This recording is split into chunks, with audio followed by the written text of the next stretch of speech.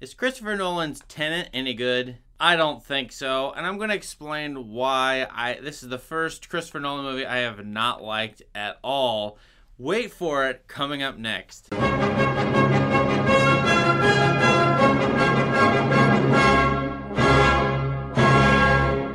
Tenet is released September 2020. This is during the coronavirus pandemic, and I think a lot of people are very excited about this movie. There have been no summer blockbusters this year, and as I've read around the internet now, a lot of critics have really liked this movie. A lot of viewers have. It's getting 85% on the tomato meter right now, although we'll see what happens when a lot of people go to see it. By my count, this is Nolan's 11th feature film, although perhaps it's his 10th if you don't count his first low-budget movie Following, and thus you get a lot of puns. Tenet, his 10th or 11th movie. And you see that Tenet is a palindrome. It's the same forwards and backwards.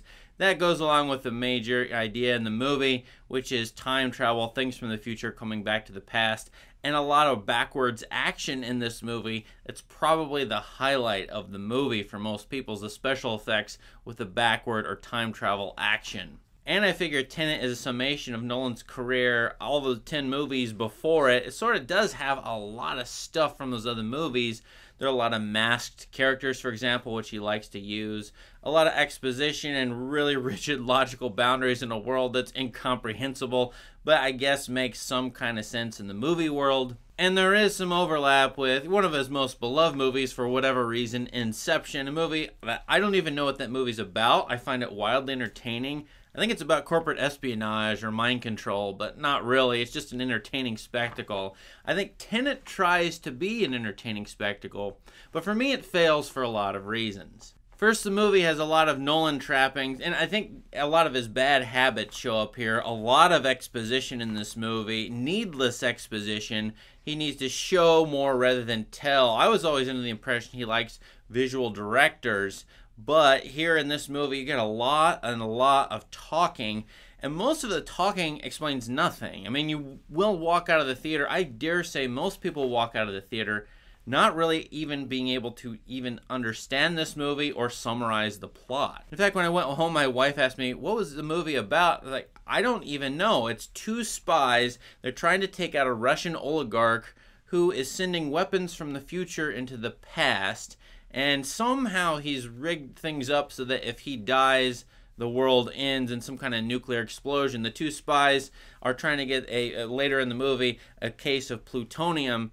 But that's about it. I mean, there's a lot of other stuff in the movie, and yet I don't think most viewers will frankly be able to understand what's going on in this movie. Making things worse, you get a lot of masked characters in this movie, and for various reasons, a lot of it because of the soundtrack. It's not really music, it's a lot of noise. You can't hear what they're saying. At least I couldn't in the theater. I was the only person in the theater, and I was sitting up front, and I was having a very difficult time even hearing what they were saying. And I don't see any reason why the movie would even have that in it. Why you would have characters who are talking but you can't hear them. Now, if you doubt me, I like a lot of modernism. I like Godard, I like Tarkovsky. I think I can understand them reasonably well. I read a lot of modernist literature, some of which I like a lot, and I understand very complex text. I'm a university professor after all. I come out of Tenet and I'm like, I think this is just about cool time travel special effects. That is the highlight of the movie. Lots of gun violence in this movie, and you see bullets go in reverse, you see buildings, rebuild themselves. The movie calls this inverted entropy, and it uses that Star Trek technobabble to get away with the fact that it's just a time travel movie with all the paradoxes and contradictions you've seen if you've ever seen any time travel movie or read any time travel story. Now, I could criticize this movie for having no heart. The main character is an empty protagonist. He has no background, sort of like the Joker in The Dark Knight. We don't know who he's fighting for, what he's fighting for, who he is, where he came from, nothing. And then that's basically the case with everybody else in the movie. The movie, though, wants us to care about the characters. That's what's strange. The movie should just abandon characterization altogether. It basically does. Every character in this movie is flat, and yet it asks us to care about the relationship between the protagonist and a woman who is the wife of the Russian oligarch, and she's abused and mistreated by him. Why should we care about these characters, though? I came out of the movie having no desire to, even during the middle of the movie, no desire to care about anything, because I didn't know what was at stake, what was the big problem, who was doing anything in this movie. And I think, I really believe this, a lot of viewers will be in this movie and turn to the person next to them and go, what's happening here? Who are these people? I could not even tell you one of the names of the characters. I have to go look it up on the internet. That's how, impersonal this movie is. And yet, as I said, it wants us to care about the characters. So maybe it should have gone for just spectacle or just pure gun violence and time travel violence or whatever it's trying to do special effects wise and sound wise. Which, for Nolan, usually those are the highlights of the movie, but he's always got emotional characters at the core. You think about Interstellar and the Matthew McConaughey character and his daughter, and they're separated, and they have a relationship that he wants to get back home, for example. It happens in Inception 2 as well. So I don't think that Nolan is trying to, get away with, no plot, no characters, just a movie spectacle. I think the movie then fails at what it's trying to do. Now, I'm a science fiction nerd, or maybe even you would call me an aficionado. I've read a lot of science fiction stories, and unfortunately, Tenet does not advance on time travel stories from, 80 years ago. It even references the grandfather paradox, very famous paradox for time travel thinking, but it doesn't do anything that a story from the 1930s or even H.G. Wells could do or knew about. And that's what's troubling to me. I do think that if viewers, if they've never seen a time travel movie, they'll probably be awed by this movie. They'll probably be, oh, this is amazing, it's very clever, and some of the babble in this movie sounds pretty interesting and sort of quasi-philosophical.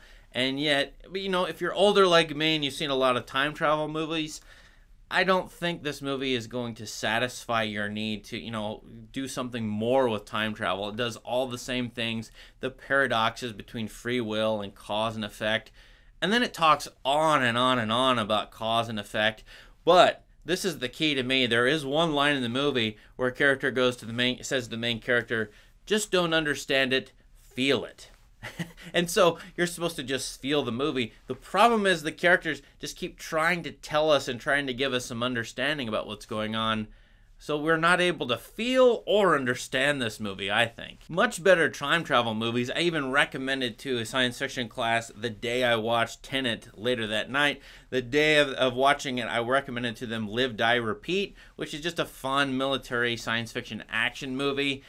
Tom Cruise. It's got a lot of logic problems, but it's a science fiction spectacle. That's pretty fun. Primer by Shane Carruth. Now, that's a low-budget movie, 80 minutes, and it's doing all of the things even more that Tenet wants to do with time travel. And yet, I find Primer is still a fun, really fun movie to watch, really engaging, in a crazy third act. So instead of going to Tenet and seeing it for 2.5 hours and not knowing what's going on, just watch Primer. I think it's available on the internet. I think you'll enjoy that a lot better than this movie. All this is to say, this is really unfortunate. I like Christopher Nolan, unlike some critics who just bash him repeatedly for his errors or his sins. Yeah, he's got bad editing, sometimes sloppy editing, too much exposition, too many shots sometimes. But it's all for the sake of populist entertainment. And sometimes, I'm fine with that. I like the Dark Knight trilogy a lot. Inception's fun. And so Interstellar's all right. So I think this movie, Tenet could have been so much better, but it wants to rehash Memento and Inception, as I said. And it's a spy movie that doesn't really understand the whole scope of the spy genre in movie history, nor does it understand time travel narratives. And I do think it treats the audience as if they're dummies. For example, there's one scene in the movie, there's a lot of scenes like this, where you see a masked man fight the protagonist. This man's dressed all in black and you can't see who it is. Well, if you know it's a time travel movie, you got a pretty good guess as to who this mysterious man fighting the protagonist is. And the movie treats it as if it's a big surprise. There are several scenes like that in the movie, and I just want to go, really? And there are some cliches in this movie. There's a Russian oligarch played by Kenneth Branagh. He's just a mean guy with a mean streak, and he's a weapons dealer. I don't think I've ever seen a Russian oligarch be a mean weapons dealer in a movie before. Also, there's a countdown clock at the end, and I like countdown clocks sometimes. Mission Impossible Fallout, great, fun movie, and I think that's what Tenet is trying to be. It uses a countdown clock, which is fine. I don't mind cliches as long as they're used for the service of fun, and good movies know that they're playing around with cliches, whereas bad movies, unfortunately like Tenet, just use cliches, and that's what the countdown clock at the end of this movie is doing. So for all of those reasons, and I'm sorry to disagree with all the fanboys and other people who love this movie, and I'm glad you do, I'm just giving this a 1.5 out of 5. That's below average for me. I do not recommend going to see it. Watch all of other Nolan's movies and Primer and all the other fun time travel movies that there are, but this one, I'm sorry to say, is skippable. Have you seen Tenet? What do you think about it? Do you think I'm wrong? Let us know in the comments. Be kind, but let us know why I'm wrong and your reasons for liking it if indeed you liked it. Well, please subscribe to this channel for more great movie content, my What Makes This Movie Great series, my analysis of shot-by-shot scenes in movies, all kinds of other great stuff. Thanks for watching. Have a great day.